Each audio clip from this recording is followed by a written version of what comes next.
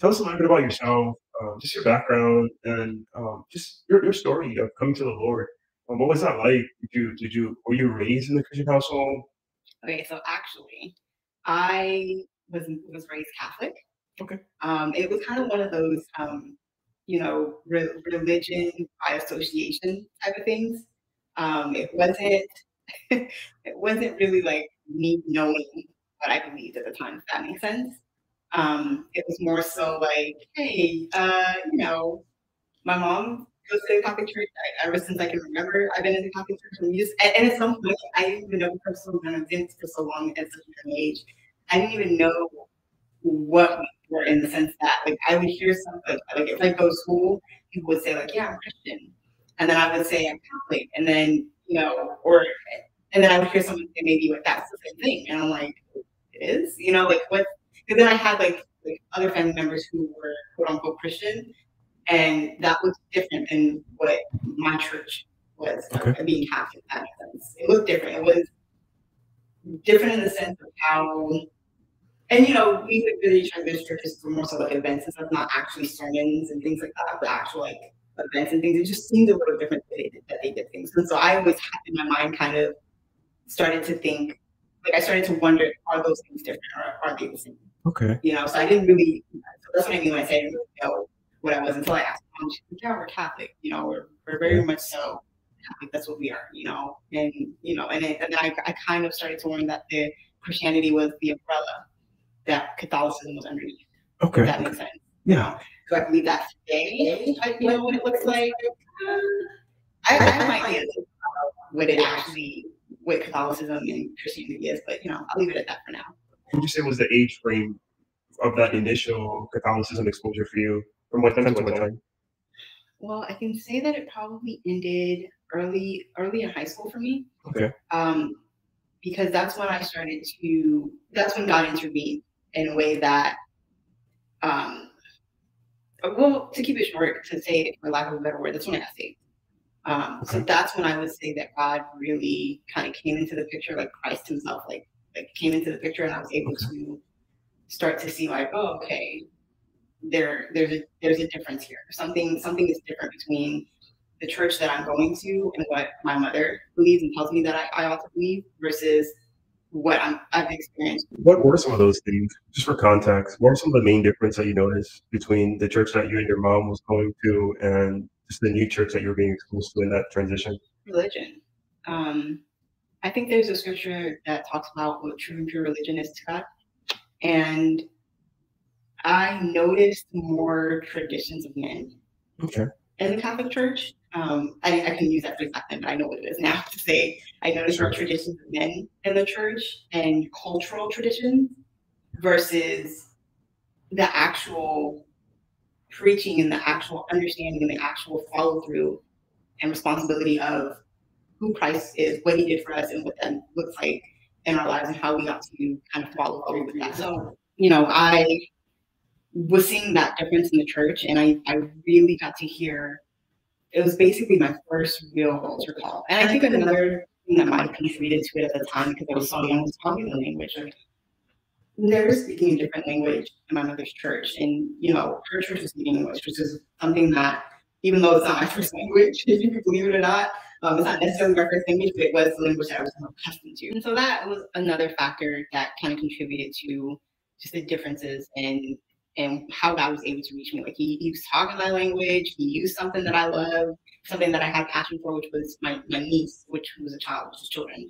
And then, he just kind of really gave me the gospel for God so loved the world that he gave his only begotten son, that whosoever shall believe in him shall have everlasting life. And, and it talked about repentance, not just that God so loved the world, but that you also need to recognize that you're a sinner and repent of your sin. Sure. And that struck like the chords in my heart, because I was like, I grew up in the Catholic Church. I grew up with all these rules, and honestly, like, I would consider myself a good girl. Like I had my little hidden things that I dealt with, but it wasn't to the point. It wasn't to the point where it was something that you could see outwardly or that seems to, you get what I'm saying. And so I had moments like that in my life, and so that altar call was a really big one for me, because I was like, God is really. He wants me. He wants my attention. He wants me to give my life to him. He wants me to understand that this life that I'm living for a girl that isn't it, and there is something past this life, and I think I was in high school at the time. I was in high school at the time when this happened, because I remember going back. Okay. Prior to that, I met your best friend. I met your best friend before this all happened. And it's so funny how God orchestrates this, because I met him before this happened, and he so happened to be a young man that was falling in love with God. That's and right. He was sharing whoever, wherever, about who God was, about repentance. And at that time, I was like, I couldn't even hear him, because I was upset with my best friend for even having him be with us, because I would get into, my mother was so strict, she's Catholic, and she was just this strict, Caribbean woman, and stay away from boys. Yeah, I was not allowed to be around boys like that. And so, and then maybe there's more reason for that, but as far as I know, I wasn't allowed to be around boys. Okay, and so when that whole thing happened, I wasn't really in the headspace to hear what this young man was saying about God, and repent and all this. Like, I wasn't able to hear that. He was trying to get to know me, and I was like, wait, are you trying to run some game? What's happening here? I don't want to hear this. I just want to get home and not get in trouble. So that was my main concern. And then, right. Maybe fast forward a little bit, not that far off. I can't tell you the time, that's so long ago, of course. Years ago, a decade ago. That God got my attention through my niece's christening, and and it's funny because the altar call happened, but there was something wrestling within me. I did not go to the altar call that there were people there, and I think I can have the shy thing about me. I can have this, I don't want to call it anxiety, but maybe. It was just something in me that was it was just I felt like it was tearing me apart. Wow. It was pulling me, if you can imagine just having your two arms being pulled in two different directions, but it goes deep into your heart, that feeling of your heart, and your heart's aching, and it's having that feeling. My heart ached when that altar call was happening. But I decided to, self-preservation at that time, save face, and not go up to the altar in front of all those people. That was boo-hoo crying.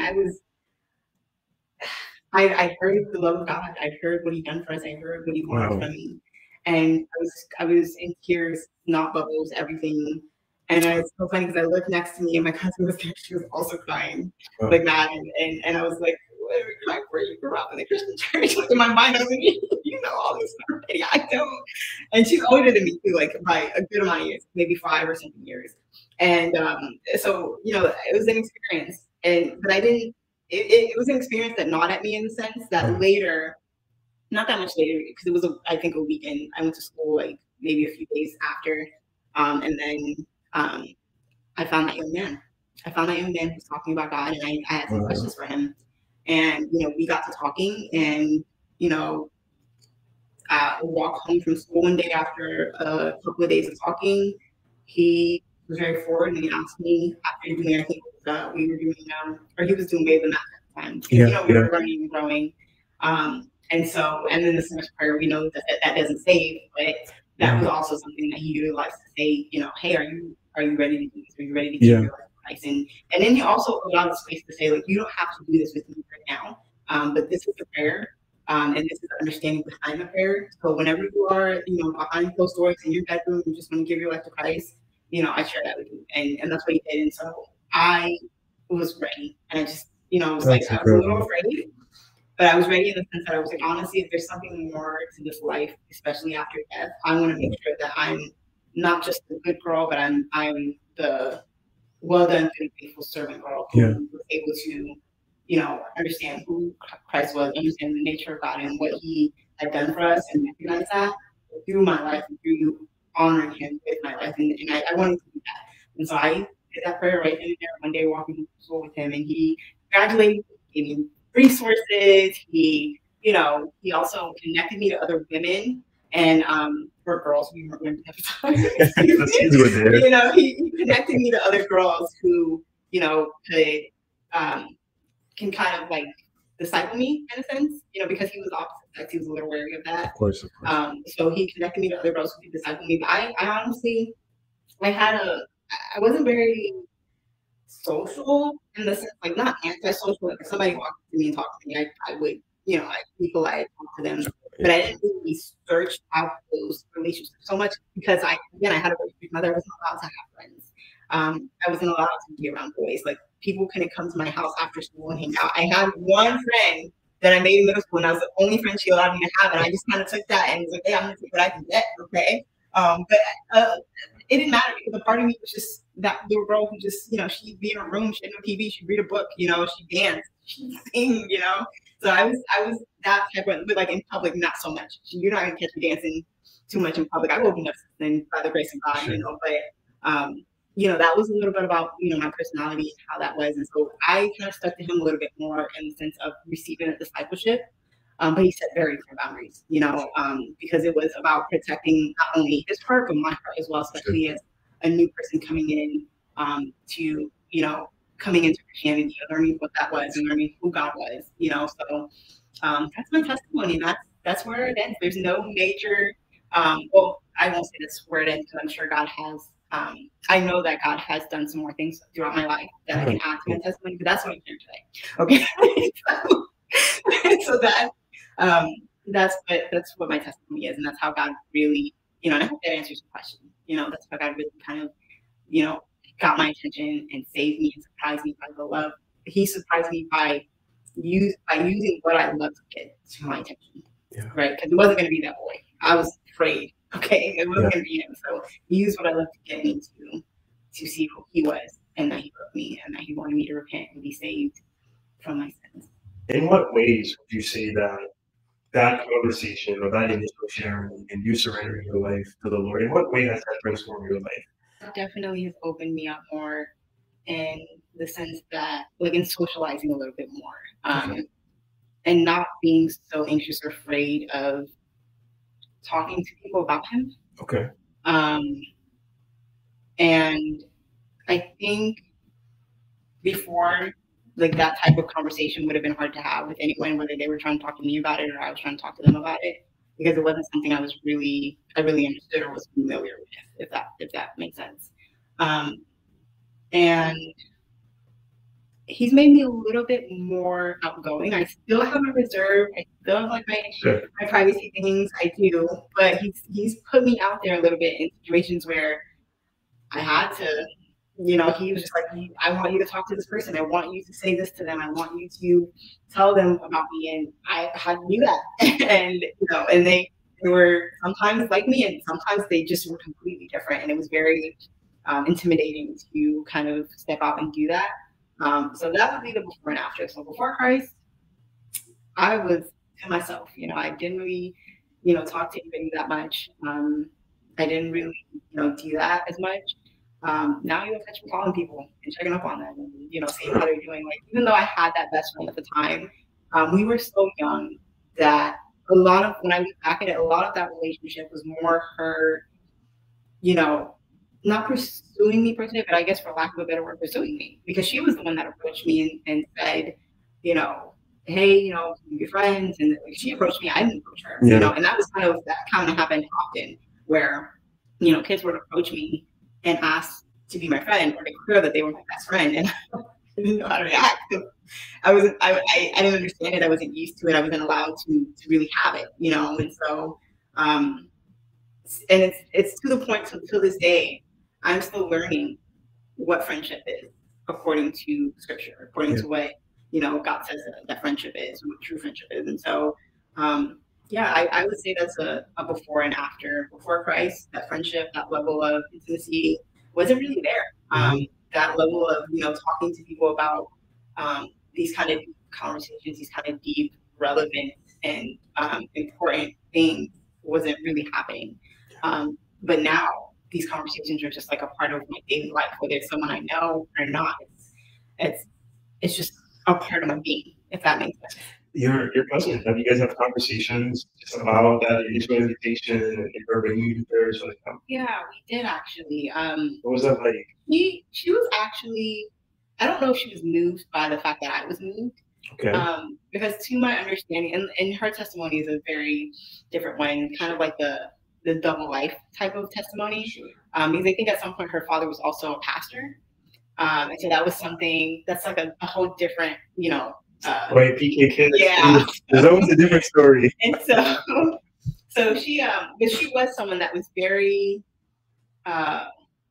she was very important to me in my life because she was one of those people that I described before where, you know, they would babysit me, but she did more than babysit me. She formed a relationship with me. And that was different, you know, because like I said, I was indifferent. You know, I didn't really know how to have those relationships. I didn't really form it, but she showed me within my own family, like, hey, this is how you do it, you know? And so, which is interesting because for me, that still ties me to my this type of family versus out, like, I don't want to say insider outsider type of mindset, but because I was young, it became normal for me to have that within my family rather than outside of my family, and it was kind of seemed like because my mother wouldn't let me have it outside of my family, that was something that I needed to be cautious of. Does that make sense? Yeah, absolutely. So, you know, even though she did that, I still had my reservations. Like I still, you know, and so anyway, she was someone that would, you know, build a relationship with me and would try to really counsel me and give me wise counsel about things in my life. In middle school, like she would try to talk to me about boys, and she would try to talk to me about, you know, my friendship. I confided in her a lot about my best friend relationship that I had, because at some point there was a type of pressure that I was feeling in that relationship, especially once I came to know who God was. And it felt like a pressure that wanted to kind of pull me in the opposite direction of where God wanted me to go. And so, or a pull, not a pressure, but a pull, same thing. You guys get what so yeah, that was something that that I would say with my cousin happened. I do believe later in her life she truly got saved, but she still struggles with her own demons. She still struggles with, you know, certain spirits and things because of things that you know, for her and me happened in our childhood. Does that make you understand? So, you know, that's something else too. I want to ask, what was that like for you? Were there any immediate changes that had to take place for you? Were there any friendships that you had to forsake? Were there any boundaries that you had to create now that you were a new Christian and you were navigating what it means to be a follower of Jesus? Yeah, I definitely did have to set boundaries. I will say I wasn't the best at it at the time because, again, I was so young. I'm still learning and still growing in so many areas of my life, even now that, you know, looking back at it, I realize even more how much I didn't know, or, you know, and so, or I didn't understand, or I didn't know how. But the word of God has helped me through to this point in my life now. But back then, one of the things I did find that I had to do was set a boundary with that friendship, and really set a boundary with sin, like keep sin not at bay, but away, if that makes sense. Yeah. And so, all while also struggling with this whole goody two shoe mindset, like good girl type mindset, and the rules and all the stuff that I had from the Catholic Church, that I kind of had to really, what is the word, deconstruct, and really kind of like pull the pieces together for what was, you know, still true and actually the principles of God versus what was traditions of man and like culture. And so, but with that friendship in particular, I did cut it off completely. Which what that looks like is just I confronted my friend about the things that I believed were different now in our lives, and I told her that, you know, I didn't want to continue in the relationship. You know, I think that was something that needed to happen, and that I did it face to face. I didn't want to do it over the phone. I wanted to sit down with her, do it face to face, and have a conversation with her and tell her, listen, I think our paths are going different ways. Now, that was very, very early on in my walk, in my Christian lifestyle. I did not realize that I could be an influence in her life and love on her and do all these things that, you know, have been done for me. And, you know, even now I you know, I just didn't know, you know?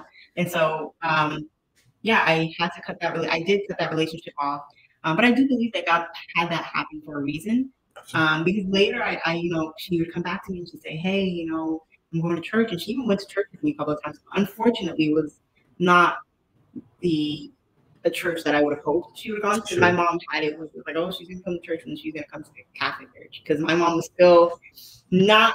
I was still having struggles in my life where. And I think there's a verse that talks about God's word coming as like a sword. And, you know, there's still parts of my life where I had to fight and really get to the point of being able to grow, and be in an environment that would allow me to grow and kind of nurture, that in me and, drawing closer to Christ. And so, I was able to, still have my friend, kind of recognize like, oh, something's different about her. Interesting. So, that's a little bit, just to answer your question. Yeah, thank you so much for sharing. So you were around, I would say, high school age when these struggles were happening? High school age. I would say probably 16. Wow. Because I think you enter at the time you enter in like late, like 15-year-olds, Sure. like late 15. So I was like maybe 16, 17 or 16 and a half or something like that. Wow. And I wanted to add because you said something that reminded me of something else, which Go ahead. my mom, I remember, part of that fight, I remember saying to her, like, listen, I have been a good child to you. I don't smoke, I don't drink, I've never done any of that. I don't go partying, plus I don't speak out, which was something my friend would do, by the way. And she would try to like get me to go with her. I don't do any of that. I've been very responsible all my life. And I'm just asking you to go to a different church, like it was so hard. It is so funny. I can laugh about it now because I see my little teenager self, Right. kind of like stomping my foot and, like, hey, I just want to grow, like crying to my mom, like little teenage girl. And, so that's something else that happened. And I'm still glad that things did play out the way that they did, because I do think that was God just kind of writing my script, like writing my book, you know what I mean? And so I don't regret it as much as I have said before, because I think with you, I've told you before, like, man, I really wish I knew how to love her better. I really wish I knew the words to say to kind of tell her about the nature of God, tell her about how He loves her, tell her how we are sinners and we need to repent. And it's so funny, I can do that. I'm doing it now. Yeah, I was doing the same thing too. I'm doing it. The opportunities are lost, right? As easy as this, and so, but still, it was nice to see that. And I was friends with her from early on in middle school up until our beginning of high school, which is around the time I think I got saved. Okay. And so she knew me, she knew, a good amount of me. And so for her to recognize that, she would come back and say, hey, and she came back a couple of times, where she was like, hey, I went to church, and, that opened up the space and opportunity for me to say, you go to church with me, or, and so, I just remember doing that. And there was a time that my mom finally allowed me. And here's how she allowed me. Here's what's interesting. She allowed me to go with my sister, because I was being invited by the boy at the time, because, he was the one that knew. At first, he was just like, this is a church, a great church that you can go to. Me and my mom go there. But then he was like, oh, this is ridiculous. Let's get you connected to community. Let's get you in here. Let's get you growing. We need to kind of like get you to a home church, somewhere where you can find family in Christ, And so, so he was like, come to church with us. And my mom was not. I think he was also able to drive at the time. So sometimes he'd be like, borrow his car and go to church. And so that was a whole thing for my mom. She was not having it. And it was really funny at the time. She was really not having it. And then my sister found out that my sister went to that church, and she invited me to go once I told her my troubles. And she's much older than me. She's like in her 30s. Sure, at the time, yeah. And she allowed me the opportunity to say, like, to go to a Christian church, like a true Christian biblical church or non-denominational church, however you want to think about it. And so she was my ticket. My golden ticket. And I took it, and because it wasn't about the boy, and I think that's what my mom thought. And I was like, it's not about the boy. It really wasn't. I want to go to church, and so I want to learn more about this Jesus. I want to know outside of what, because it was so, for me, it was so, once my eyes, like the spiritual awakening happened for me, I started to just feel dead at the church where I was. I wasn't being poured into.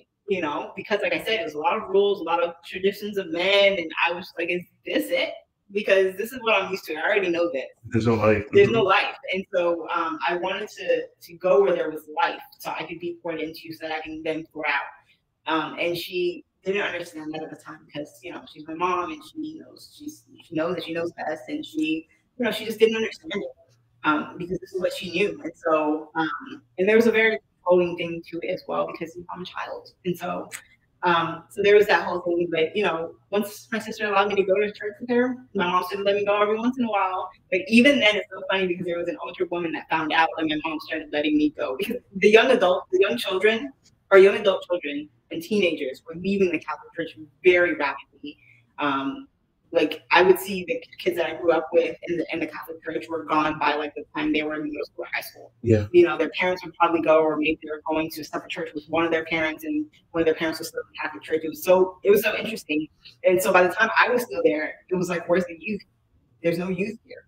They were losing the youth in that church, and they were going clubbing. They would come Easter, and you would see them, right? And they've been up to them.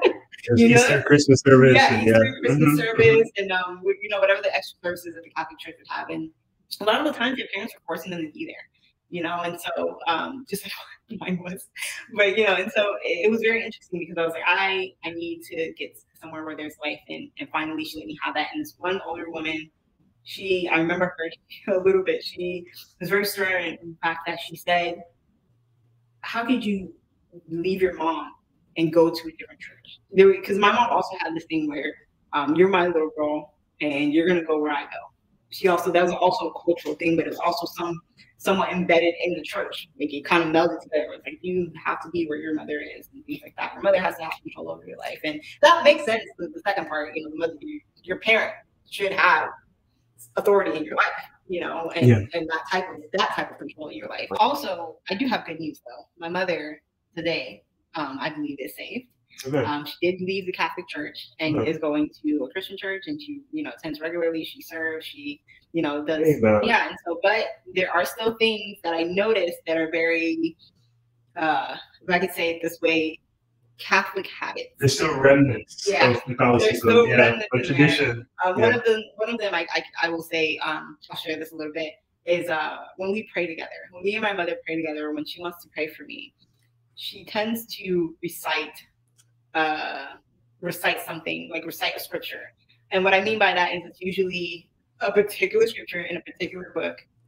It's not different scriptures throughout the different books. Right. So, if we might have a verse that God puts on our hearts based on even growing, she kind of takes it from the sense of the Psalms or, like something like that as an example. And she'll recite the whole thing and then pray on top of that. And it's so it's just like this long, religious prayer. And I'm like, oh man, I love you. And I love the fact that you want to pray for me, but I think you're missing the but it's so just an example to give you to say, like, just like me, when I said earlier, I have things from, you asked me the question of what's different from before and after. That's right. A before and after picture of like, how Christ has changed you. Just like I said earlier, I have remnants of like the culture and like the rules and stuff that I had to follow that I didn't know how to kind of get out of once I got to finding out who God was. And so she's kind of, doing the same thing, even though it's been a few years, it can take some time. It does. And so that boy, let's go back to that boy, right? So in your story, you did mention that those initial invitations, you desiring to attend church service was because you really wanted to know God. You really wanted to be in an environment that was teaching the Bible. You wanted to grow in Him. And so this boy was inviting you, and the means for you to join this church really came with your older sister chaperoning. So I want to get a little bit personal and ask, at what point did, I guess, your friendship with this boy change into something that was more than friendship, more than just someone that just invited you to church for you to get to know the Lord? Because it seems like he played a crucial role in you coming to the Lord. Again, he was just a servant. He was just a messenger, if I can put it that way. But at what point did you notice that your friendship, the nature of the friendship, started to change? Honestly, it was one of the walks home from school, because he started walking home from school because that was when we could have the conversation. Honestly, that's when we could start talking. We can keep having the conversations about God, and I had questions, a lot of questions, and he would try his best to answer them, to give me resources for them, and so he kind of got into the habit of walking me home, and that kind of helped my mom open up too. Because she started seeing him around more, and it wasn't just like this fluke guy coming around for who knows what. Like he's actually genuine and sincere in his act, for wanting me to know who God was, and just having a genuine friendship with me. And so I think that helped her to open up. And I think one of the days that we were walking home from school, Yeah. I just recognized, okay, this kid actually is different.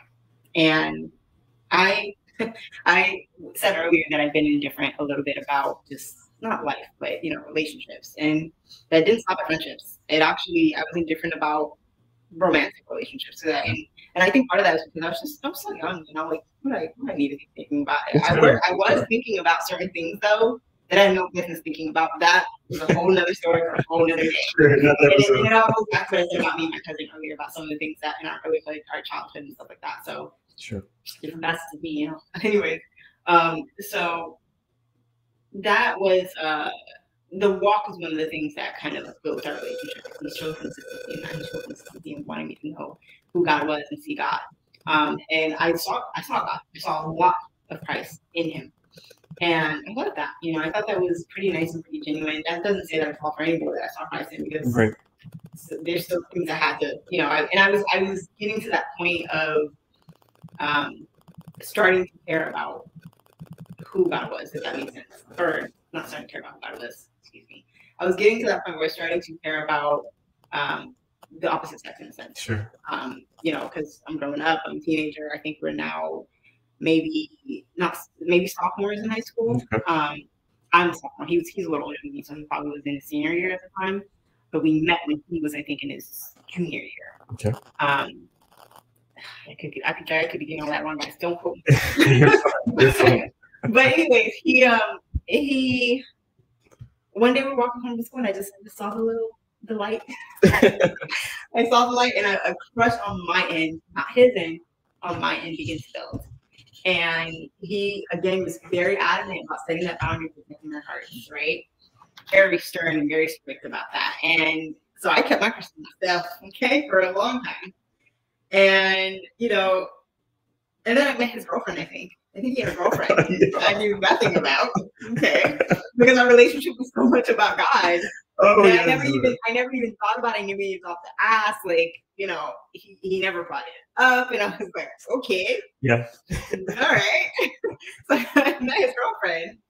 And then, that relationship ended, and it started to be a thing at school where people were saying that we look good together, and they're really shipping us together. They're really trying to they're really trying to connect us together. And I took that as an opportunity. I was like, okay, great. I'm gonna use that as a segue to ask him, like, hey, what do you think about that? And that's what I did. I was like, one day we were walking home from school, and I did it early on in the walk, like not early. I did it midway. I had a plan. I did it midway in the walk so that the rest of the walk, it was kind of like if I did get rejected, then I could kind of save face and just like, okay, it's fine, just be friends.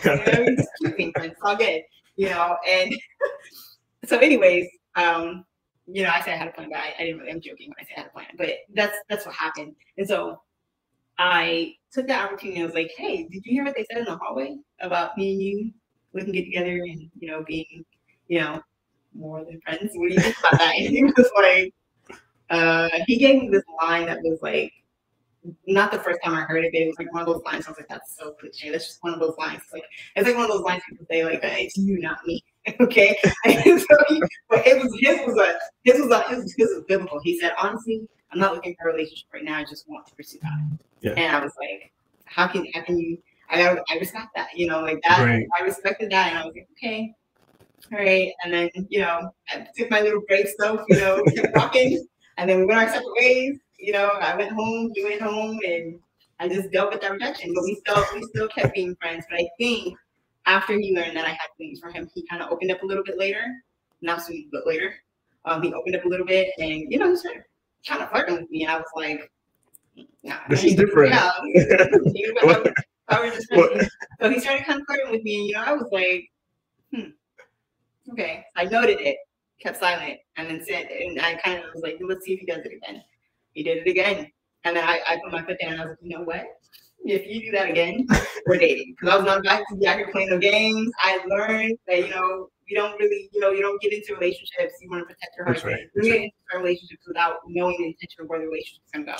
Yeah. So I wasn't about that, flirting for a long time, talking phase or business. I wasn't doing that. I let him know straight up. I was like, if you do that again, we're together. And he did.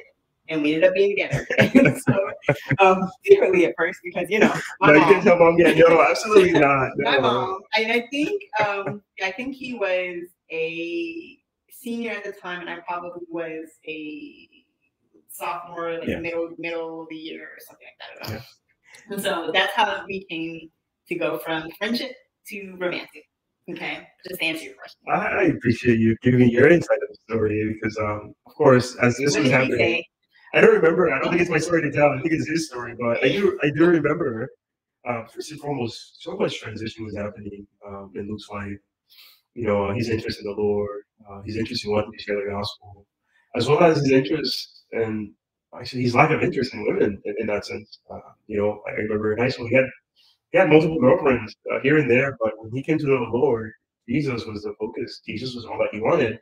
And I remember particularly we had this conversation where again the girl that he was with, she didn't love Jesus. She wasn't about Jesus, and that relationship ended. And I wonder if it's the same relationship you're referring to, but and so that statement that he gave you, although it's cliche, I feel like, and I've used that before when either I'm not interested in someone or I'm really just not interested in relationships at all, or hey, like really not looking for a relationship. I'm really pursuing the Lord. Like, that's the season that I'm in. I think that's a fair statement to give someone, provided that you're really not interested or you're really truly pursuing the Lord. Yeah, I wasn't knocking him for that. I agree with you. Yeah, and I think that was definitely true, as it would seem. But I think there was interest there for sure if he was flirting with you, and subsequently that flourished into a relationship. No, he definitely had a crush on me because we're married now. This is a part of his story. I've heard him tell people, because they'll say they want to get his side of the story, and I've heard him tell people he'll say, "Yeah, I didn't like her." People like she had a crush on me. She followed me around like a little bird. And I'm like, excuse me, you definitely like me, sir. So you put on the whole side like he didn't like me. But I believe that he liked me. Of course, we talked about you as well too. Okay, so there you go. Coming from the best friend. Now you know. So fast forward. So you guys are married. So fast forward. Let's pause. Okay, so I'm gonna ask you some question about marriage. Right. Yes, let me rephrase it. And so that's right. You guys are married now for some years, and you can share with us if you don't mind. I wanted to ask, what's that been like for you? How has the gift of marriage? How has the Lord used the gift of marriage to grow you, to mature you? What are some things that you have learned and would like to share with the viewers? Yeah. Well, we've been together for 7 years, maybe 6. Don't quote me. Okay. Sorry. Just off the top of my head, I think 7 years. We've known each other much longer than that. But that's how long we've been married. And so, I think that the relationship, having to like live with someone, having to not be on your own time sometimes, having to cater to the other person, because really that's something that you do in marriage. It's not about just you. And even like if we talk about the marriage bed, there's a verse that says that your body is not your own, right? And that you submit to your husband outside of the marriage bed now, but you submit to your husband, and likewise he submits to you, right? And so that all comes together in a way, and I think has grown me in the sense that before, and we have to think about our differences too when we come together. So, and those differences don't necessarily go away once you get married. And so things like him being an only child to now being an oldest child, me being the baby of the family, and having multiple siblings, right? And growing up in that type of environment kind of played a role, I think, in how our personalities were. And I think we learned from each other in that sense. But those are the only examples that I have. But that was one of the easiest examples I could pull out from the top of my head. Where and not only that, but even though we might have shared the same culture, it was still expressed by our family differently. Nuances. Yeah, so those type of things, and those expressions really poured out once we were together and away from the rest of the world, and it was just us. Sometimes that brought great moments where we really knew how to serve each other well, we really knew how to love each other well, and other times it didn't, because we didn't know how to do those two things, and so that's what I would say for just some of the things that we see in marriage. How has it grown me, I think you asked, or what I've learned. remember that relationship aspect I was talking about before, just like friendship type of thing, and the level of intimacy in a relationship. That also didn't necessarily go away once I got married. And I think he challenged me a bit. I think he challenged me a bit and just, really kind of, because he's a more extroverted person than I am, much more. And so he really pushed me in the sense of trying to, kind of get out there. He really pushed me in especially when it came to sharing the word of God and discipling, other people and like doing that type of relationship. Those are intimate. Those can be intimate relationships to have. And for me, I wasn't resistant to it, but it wasn't my natural inclination. And so that was something from, again, cultural things that we kind of grew up with and like just our personality differences that really came together. And I remember he would kind of be upset with me sometimes where he was like, this is a calling. You have to do this. And I'm like, but you're better at it than I am. You're better at it than I am. So, you just do that part. And, when you kind of need a woman to kind of chime in, then I'll, but he's like, that's not going to work, because you have to, fulfill the command that God calls us to, be fishers of men and things like that. And so, but I think we've kind of learned and grown in the sense that we've learned that the different expressions and the different gifts that God provides. Yeah. And learning to, how would I say this? Learning to, I guess, support and nurture each other in those things. So if my gift is encouragement, maybe you'll, ask me when's the last time I called a friend and found out how they were doing. And, how I'm supporting that friend right now or things like that. Those little things that you do. And then for me, I would probably, just kind of help them to remember that everyone can be your best friend. Like, like certain things like that where it's like you have to kind of draw lines and boundaries. Remember, your first ministry is your family. So, and I don't know if everyone would agree with that, but for us, there's a certain dynamic. For us, there was just a certain dynamic that we had to kind of learn because he came from being he's an evangelist. Okay, he came from being that, and I didn't want to stifle that gift and stifle that thing that God had put in him. Right, or be a hindrance. Or be a hindrance to that, or stumbling block, or whatever you call it. But at the same time, I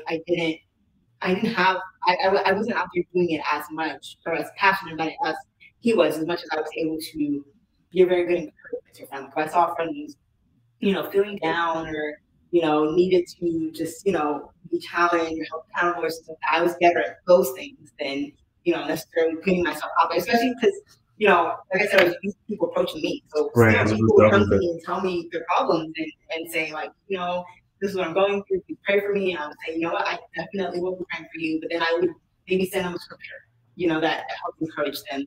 And that was something that, I learned through the resources that he gave me. Yeah. Right. And just so doing certain things like that and like really recognizing our differences and supporting each other in our differences in that sense, but also being able to take those differences and come together and do something for the glory of God. What are some things that you can share with our viewers that would help them to be a witness for Jesus? Well, I would say that one of the things that I've learned is that, especially going back to the previous question that you just asked me about my marriage and what we've learned in our differences and things like that. One of the things that I've learned is that witnessing doesn't just have to happen with adults. It can also happen with kids from my particular, instance and how God, he knows me, how he formed me and knit me, right?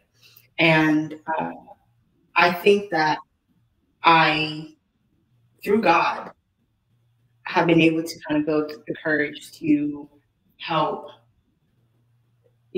some children to understand who he is and his nature, his good nature. Yeah. And really, really kind of, share that light in that sense. Yeah. I don't know if that's making sense to you, but for me, it's just something like interacting with, a kid and being, a light to them in some way, or sharing a little bit. Like I'll give you an example of my nieces and nephews. If they come to me with something about what society is them that may be against or away from the word of God and the principles of God, I'm able to have conversation with them to say, well, this is what the Bible says. And then likewise with like any other child, like maybe my children's ministry or my church, like having a conversation and saying like, this is what the Bible says. They have a question or something like that. I've learned there's different expressions in that sense of who can receive what God has for them. But also, I've been able to, through God, because none of these things like were as easy to me as I thought. Like as children, I thought would be so easy for me. But sometimes I'm like, kids ask some deep questions sometimes, and so trying to, use scripture to have them understand that isn't always an easy thing, But when they come back and they say something like, you're right, I once heard my mom or my dad say that, or, I went to school and I told them what you told me and such, and I'm like, oh, okay, that's great. And, they tell me the reaction, they tell me what they got out of that experience. That's, I think a win for Christ and bringing glory to Christ. Absolutely. And so, but for me, a high for me is, having a child come back to me, being able to say something like that to me and be like, this is what I got out of this experience, and this is what, what you taught me was true. And then, kind of seeing that play out in their lives, like planting a seed. I think would be the highest for me is being able to see God do that in someone's life, whether it's a child or whoever, because maybe I'm not the one like my husband might be, the discipleship, right? Maybe I'm just the one that comes along and plants the seed, and maybe I'm the only Bible that someone sees, through my actions and my words, using scripture, right, and giving out the principles of God. And so those would be my highs with God. I will say specifically, one high for me was when I found out my mom got saved. That for me was a high because I remember the struggle it was to really kind of like come out of the Catholic Church and, go somewhere, or that specific Catholic Church, not, Catholic Church overall, but that specific Catholic Church where it was really, there was no life there, right? And having to go through that person, that was a high for me. And then also, I always have a high with God whenever I have what I would call an aha moment. So anytime I get like a nugget or that turns into this big piece of meat that I can chew on and I can chew through it and, gain something to the point where I'm able to pour out into someone to plant a seed, that's a high for me as well. Lows with God. I would say the victory sometimes would be my low. Where I don't know, like if I'm going through something and I don't understand why God's put me in the place to go through that thing, and I feel like I'm not hearing from Him in prayer. I feel like He's not answering me. Those would be my lows with God. When I'm like, God, where are you? And what's the end here? Or if I am hearing from Him, I want to know what the end picture. What's the big picture? How does this end? How is this actually bringing you glory? Because maybe sometimes I can see that right away. But I'll see it later, and I will bring on the aha moment. Oh, okay. All right. But so basically, anything with kids and God is a highlight for me. Because I just think it's amazing being able to see them learn and grow. Being able to see them learn and grow in the principles and the knowledge of God is a great thing that I think will bring glory to God for generations to come. And so there's that. And, my mom was high, her getting saved, even though we're still working out some of the remnants to this day, as I am to this day.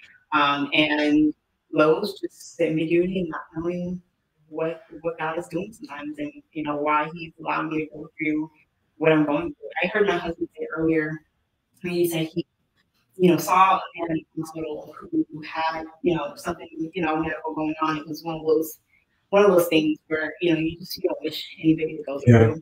And he said that in moments like that, when he sees, certain people with hospitals and things like that who are going through what they're going through, he wonders why God did you allow this person to be in that host in that particular body? How is that bringing you glory? And so things like that is what I mean when I say sometimes I can't see the big picture. Like my husband, he knows that there is glory coming out of it. We know that, right? So faith is the evidence of things unseen, things. So you know that there's some glory coming out of it. We have faith that God is getting glory out of this somehow. But sometimes those points where we can't hear it, or there's this mystery happening. It's like, God, what you want me to piece something together? and I don't know what it is, or things like that. So those would be my lows that I would say that I have about sometimes. So. Yeah, thank you so much, Wendia, just for sharing with us those highs as well as those lows. And I too share similar sentiments as well too. The ambiguity sometimes, and sometimes as we read scripture, I think of the story of Job and just suffering that he went through, and the questions that he was asking God as well. Sometimes, as the reader, you're able to flip the pages and get to the conclusion. You get to see how the story ends, and you're like, "Oh, okay, this makes sense." But in our day-to-day life, we don't have that power. We don't have that prerogative to skip forward to see how things end. And I think it really reminds us the need to trust the Lord, to surrender, as well as to recognize that in His sovereignty, in His divine providence, He's working all things somehow for our good, as Scripture tells us. But it doesn't discount the fact that He invites us to reason with Him. He invites us to pour out our hearts before Him in prayer when those uncertainties are there, and He invites us to believe and to trust. And a question that I often ask myself when I do have those existential questions: why is there so much suffering? Why does this happen? Why does that happen to this person? It's a simple question that I often will ask is, why did Jesus have to suffer? Like, why not? Why him? Why not me? Right? And it just brings me back in the right perspective. And that is that Jesus took upon my sins and your sins and suffered the suffering that you and I, we should have suffered. He took upon himself the punishment that you and I, we deserve, so that we might become the righteousness of God. And so I think back to the cross when I don't understand why um, things are happening in my life, or why someone else that I love, they're going through sufferings and I don't have the answer. I look at the cross, and when I look at the cross, I see an answer, and that answer is love. And love tells me that God will work it out. Love shows me that on the cross, love was shown to me. And I think that's where I go to. It doesn't solve the problem, it doesn't make everything okay, but it gives me some sort of assurance and peace that God will work all things for my good. And that gives me the strength and power to continue to witness, especially when I don't have the answers. And so, thank you so much, Wendia, for sharing your time with us, for sharing your story with us, and your testimony. And I hope you, as a listener and viewer, her story encouraged you to be a witness and trust God in your life and what He's doing. And in many ways, that you would share your stories with others as well too, so that they would come to know Jesus as their Lord and Savior. And so, guys, if you have not already done so, go ahead and subscribe to the channel. We'll have more episodes to come, more friends of mine that will be sharing their stories and some other things that the Lord has placed on my heart. So go ahead and hit that subscribe button. Until next time, okay, we'll talk. Bye bye.